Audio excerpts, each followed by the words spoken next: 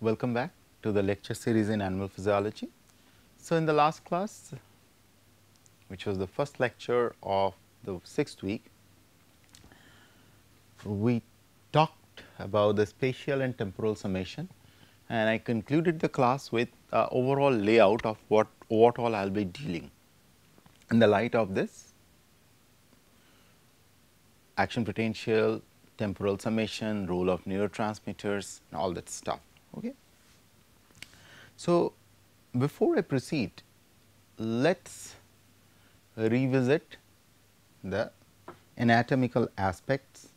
So, if you remember, this is what I have covered with you people: the central nervous system, brain and the spinal cord, and peripheral nervous system, all nerve network outside the spinal cord, information gathered all from outside spinal cord and from outside and sent to spinal cord and brain. This I have already shown you. And then I have told you about the motor neuron pathway, dorsal pathway, the ventral pathway, the descending pathway, and all this stuff. Okay. So, part of the anatomy I have already covered. Okay. Now, what I will do is, from here I will move on to, with this brief background, I will move on to the, let me just put it down. This is week 6, lecture 2, W6L2. Okay.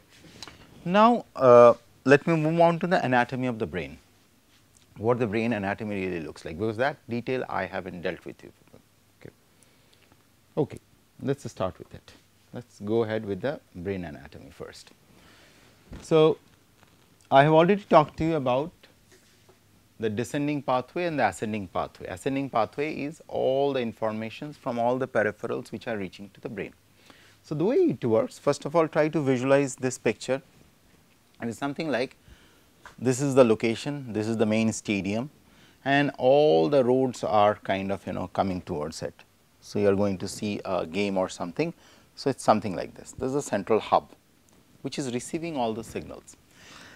Now, once you get inside the stadium, you have a specific ticket number. It is not that everybody sits randomly. So, you have a seat number, based on that you go and cover the whole stadium. So, there are crowds flocking from all directions, but they have a specific number, they have a specific gate numbers through which you enter. Exactly, brain is like that. You just replace the stadium with the brain and all those gates around the stadium as with the nerves which are coming there. So, there are nerves which are reaching to the brain, okay.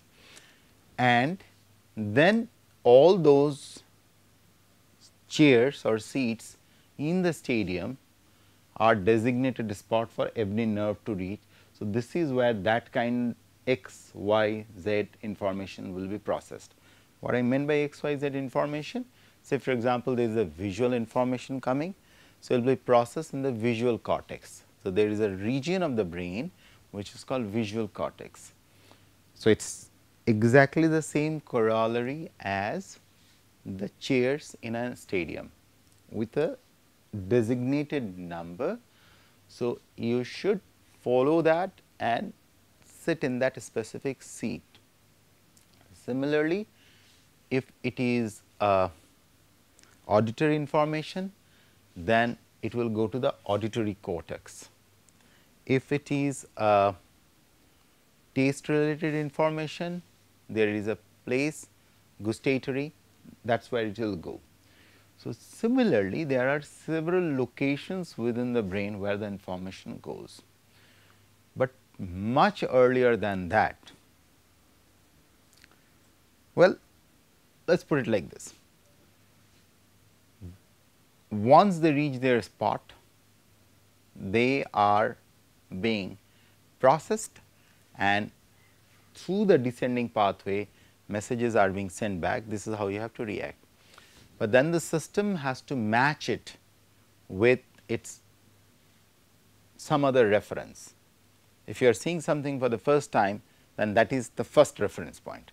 But then you try to match it. Suppose you see a dinosaur tomorrow.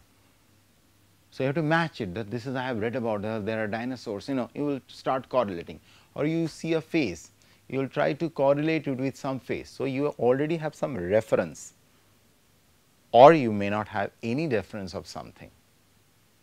That's possibly happen when a child grows up.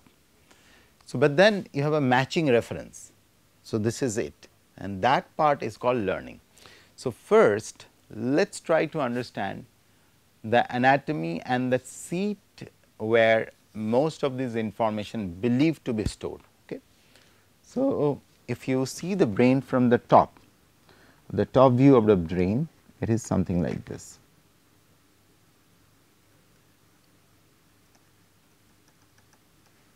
So, it has two hemispheres.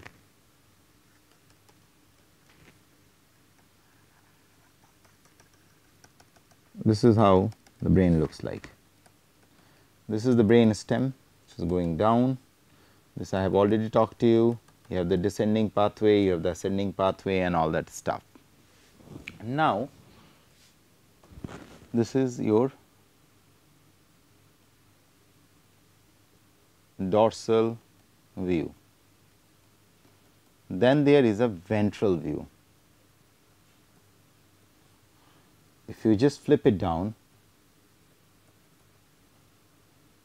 the brain looks like something like this.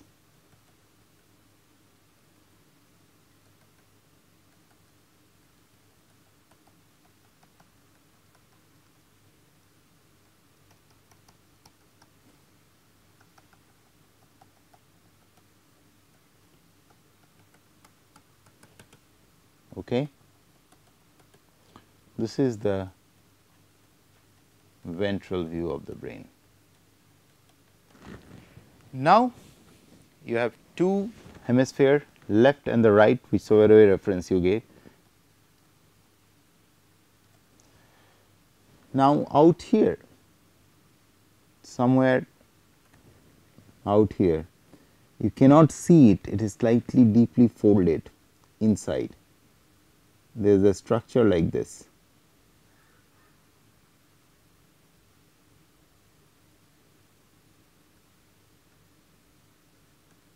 Like this.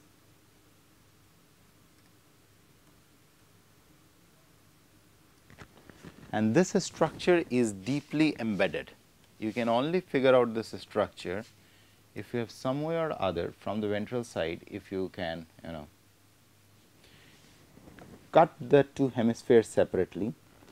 So, you have, say for example, a hemisphere like this, and you are looking it from the ventral side, it will look something like this. Now, if you could scoop out this part of the tissue, you can scoop out this part of the tissue, and then the lower part, this is where this particular system will be sitting.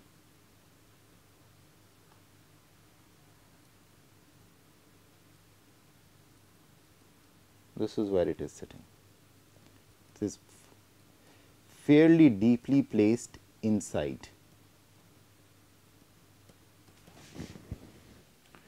And this particular structure, which is very similar to a seahorse for the Greeks, is called hippocampal region.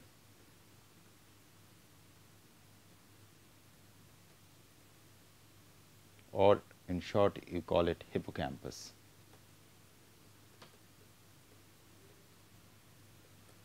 This is one area which is deeply involved, believed to be deeply involved in memory formation,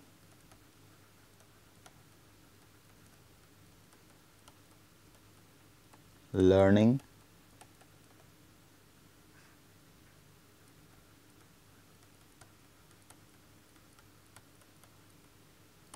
Okay. Now, how do you know that this area is involved in it? So, this will bring us to the previous class when I talked to you about epilepsy. So, out here in the hippocampus, if you place the hippocampus, so you have, I am showing you like this, right. If I place it like this, the tissue will look something like this. Now,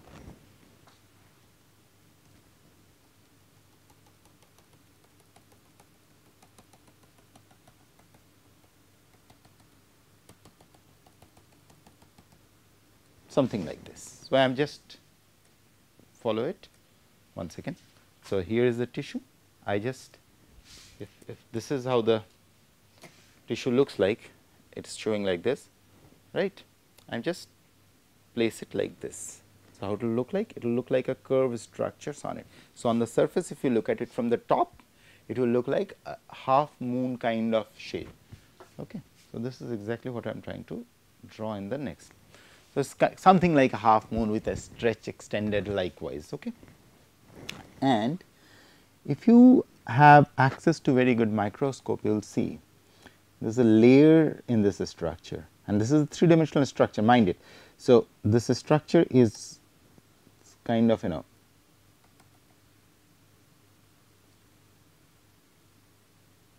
something like this. It is a very, very three-dimensional structure. So, do not expect that this will come out as a thin film or something. Okay. It is a fairly good three-dimensional assembly.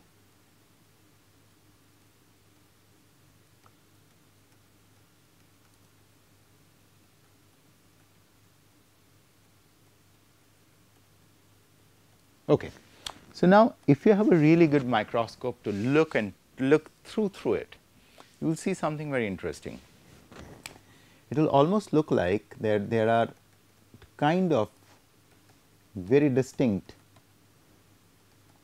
lines crawling through out here, as if there are roads which are meant there, something like this.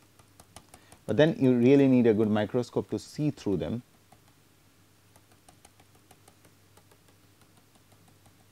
Something like this. Now, if you go even further into it, layer by layer assembly of it, if you kind of make slices.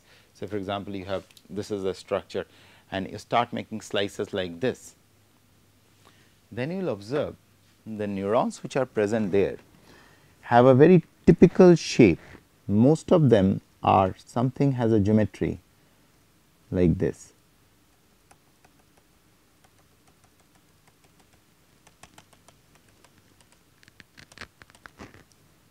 With the dendritic network.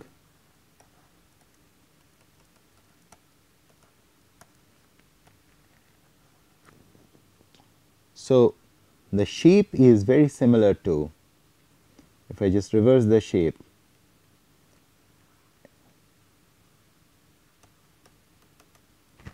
very similar to the pyramids, and based on this shape, these neurons are called pyramidal neurons. It is purely based on the shape of the cell body. So, if you look at the shape, something like this. Okay.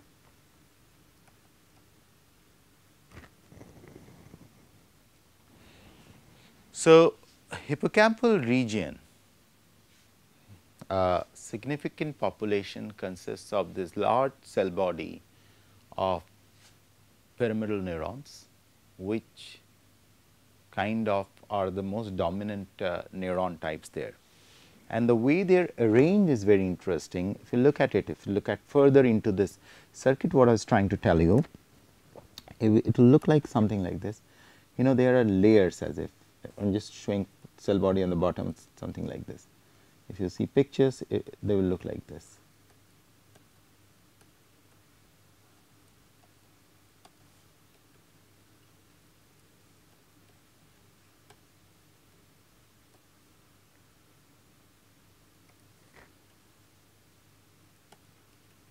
as if, just imagine on your door there are a lot of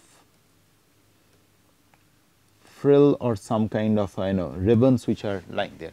So it's all of you have seen on the doors you put those kind of very nice stuff like decoration stuff where they are hanging like this and in the air they move, or wind chimes coming. So it's something like this, and it is a very interesting array at different level. So there are different level at which they are present. So if this is one level, this is another level, this is another level. Now try to correlate it with one of the previous slides where I drew that they are located at different part of the space. If this is space 1, this is space 2, this is space 3. So there are different levels. So they have different lamina, laminated, just like you have seen table chairs where you have the laminations or something being done. It's just like lamina, there are different layers where they are arranged.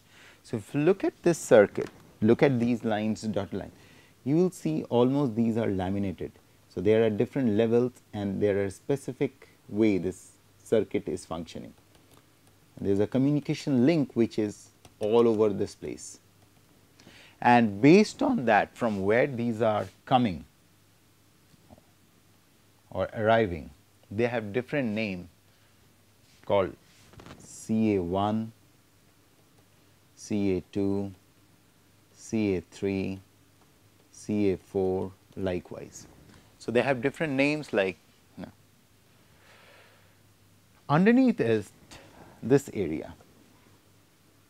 We will talk more about it. So this area, they are very small. Out here the neurons which are present do not have this kind of unique morphology, do not have, they are different, and this area is called dentate gyrus. In short, if you see the brain maps, they will consider it as, they will write it as DG, dentate gyrus area. This is one area where there are a lot of, it's a kind of a seat for lot of brain progenitor neurons, neural progenitor or neural stem cells. But whether these stem cells helps in the brain repair or what are their roles is still not clear to us. We really cannot say with certainty, but definitely dentate gyrus is one area where there, it's kind of, you can call it a hot spot where there is tremendous amount of interest to understand what this dentate gyrus stem cells or progenitor cells which are present somewhere or other, they could help in the repair or or somewhere or other, are they playing a significant role in the brain functioning or not. We really do not know this part. But now coming back where this whole discussion started, after giving you this anatomy, now I will move on to talk about what happens.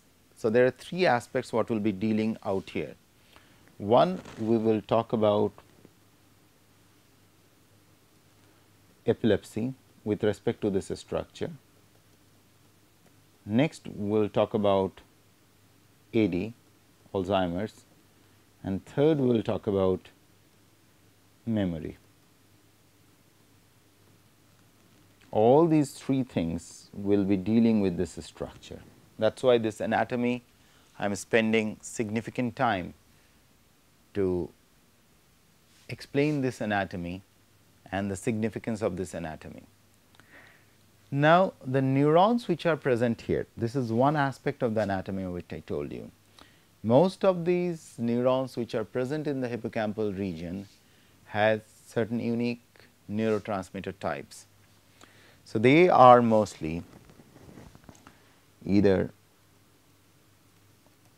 glutamatergic. When I say glutamatergic, it means these neurons secrete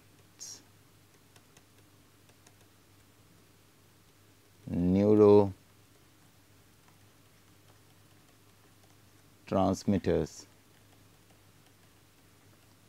like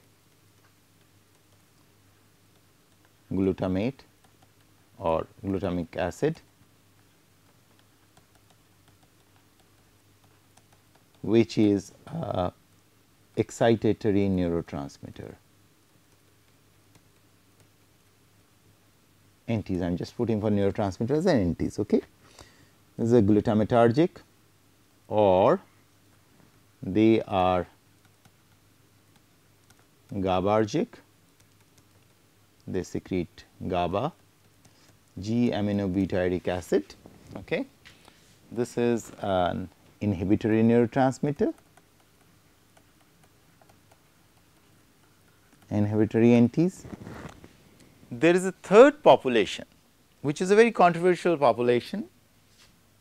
Some say they are there, some say they are not there, but at least from my own personal research account and studies, I can say with reasonable degree of certainty there is a small population which is present here is cholinergic.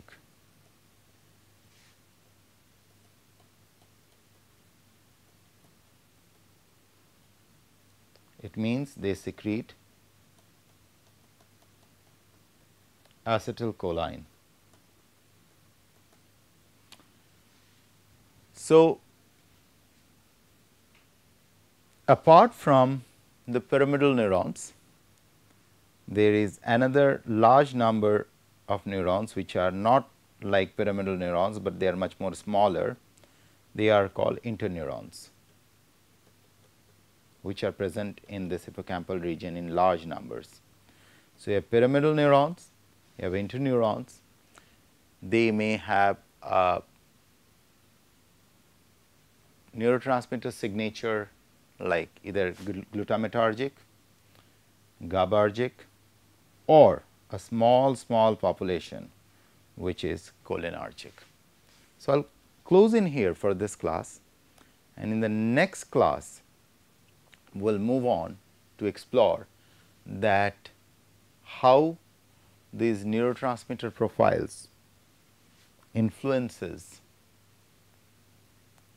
the aspects of epilepsy or Alzheimer's disease and memory. Thanks a lot. Thanks for your patient listening.